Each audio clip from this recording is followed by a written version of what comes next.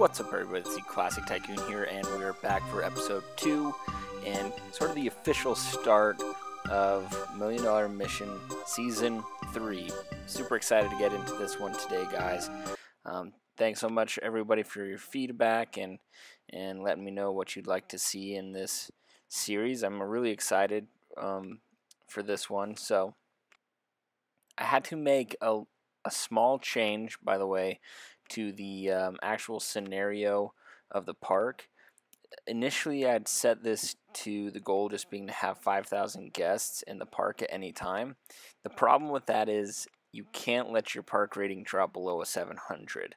Now, that's maybe for Season 4 we can do something like that. But for now, I just don't want the pressure of that, because a lot of times it is very, very difficult to keep a park rating above 700 for that duration, because there's so many small things that can happen to your park that cause the rating to just drop below a 700 for reasons that are really a lot of times out of your control. So I'm not going to have that for now. I decided to change it to the goal of having 5,000 guests in the park by the end of October year 10. So we'll kind of keep that in the back of our mind. Again, that's not the main goal. The main goal is to get $3 million total in hand, cash in hand, $3 million. But I think that'll be a fun side mission. 5,000 guests is a lot of guests in a park. It's actually pretty difficult to get that many guests. So we'll see what we can do there as we go along. The first thing I'm going to do in the park is put in a couple of smaller rides. We'll do a motion simulator here to kind of appease the thrill-seeking guests. Hopefully they'll enjoy that. And then we'll put a Ferris wheel in for the guests that prefer the less intense rides. I am going to try to make this park a little bit prettier than usual. Kind of like what I was doing in Season 2. Guys, I am a far cry from a decorative roller coaster tycoon builder. I try to build nice looking roller coasters.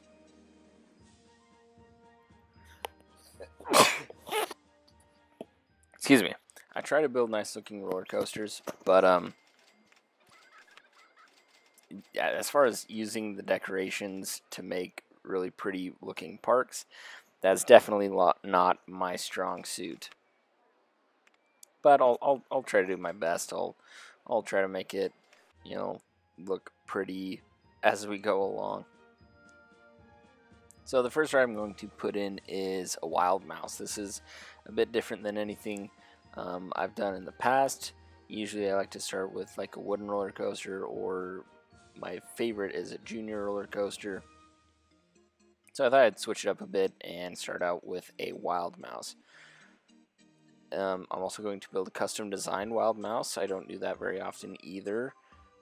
Wild Mouse is one of the few rides that I'd really like to do the pre-built options, but in this case I figured what the heck, and let's go for it.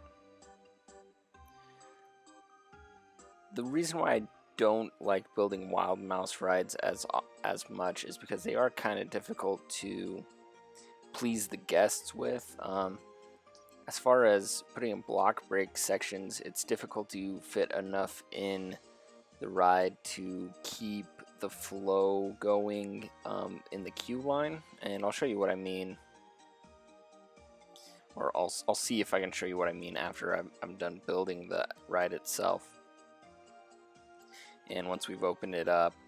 But they're not like, they are fun to build. I mean, I won't complain at all on actually building the ride. The only thing is like fitting enough block break sections, because you can only fit 4 guests per train, or per mouse car, I guess. So they're just not the best money makers, but we'll start out the park with it. As you can see, I can only fit 4 mouse cars, but that is what it is.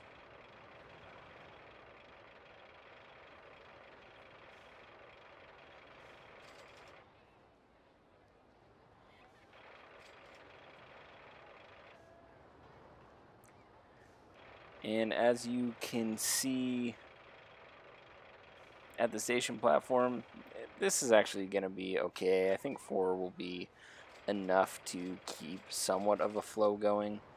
But it's kind of like the go-karts where I'm just going to need... I might need like an entertainer in the line or something. We'll see what happens. I won't put one in there initially, but it might be worth doing that. We'll see what the guests think. Pretty decent ratings there, especially for a first roller coaster and a cheap one like a Wild Mouse. I'll be happy with that. We'll get this thing opened up, and it'll be our first real money maker, I think.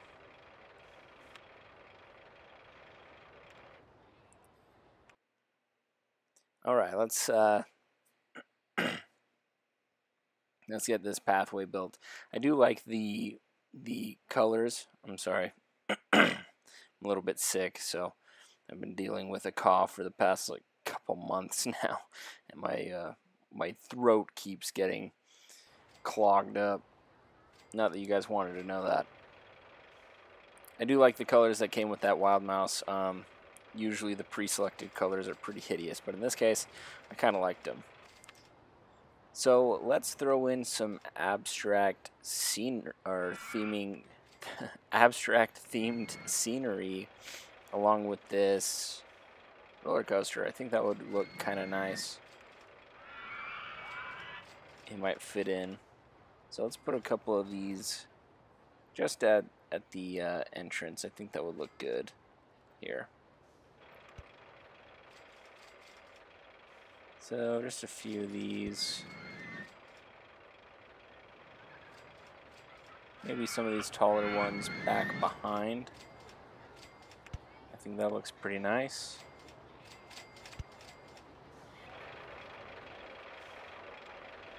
And this is about the extent of my creativity as far as putting in, you know, decorating my park goes. But hey, it looks better than nothing, right?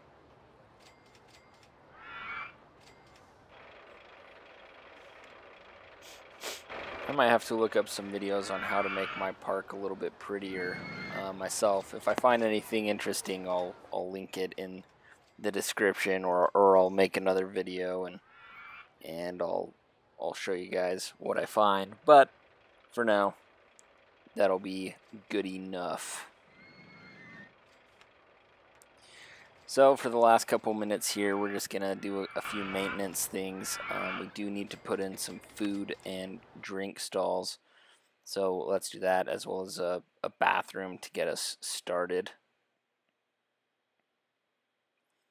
I think I will charge for bathrooms this time around as well. So just 10 cents throughout the park. Once you get, you know, 15 bathroom stalls, it's nice to just have a little bit of revenue to offset the costs of having, well, a restroom stall going. So here's our little park going here. 187 guests in the park so far. And that will start climbing steadily as we go through here. Take a look at what the guests are thinking for a moment.